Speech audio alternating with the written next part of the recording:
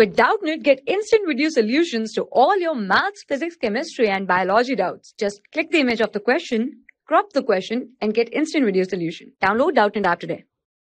Hello everyone. So here we have the question, and the question says that Ectomycorrhiza absorbs and stores the nitrogen, potassium, phosphorus, and calcium in.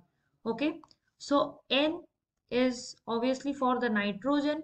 Next, here we have P for the phosphorus.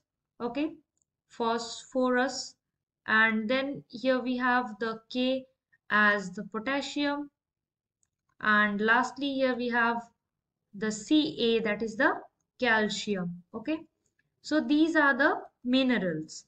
So first of all, we know that ectomycorrhiza are formed by or formed between the fungi and higher plants.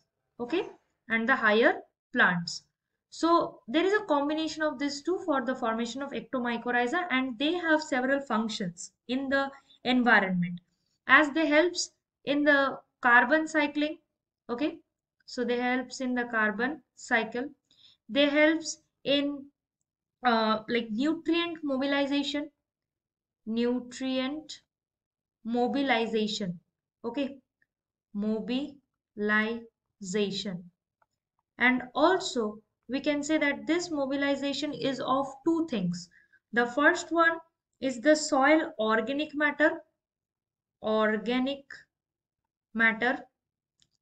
and the next one is the soil minerals. Okay, so these are the two things.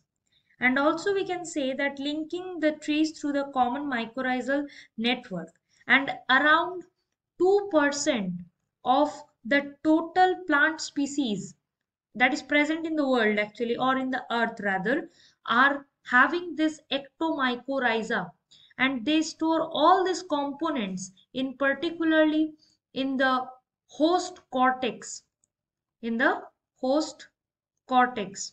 They never store it in the fungus. They store it in the host cortex. And if we see the options here, we have the root hairs. So the root hairs are generally involved in the absorptions, and hence we can say that this is a wrong option.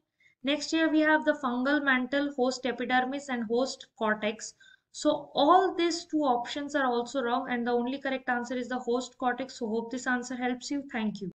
For class 6 to 12, IIT JEE and NEET level. Trusted by more than 5 crore students. Download Doubtnut app today.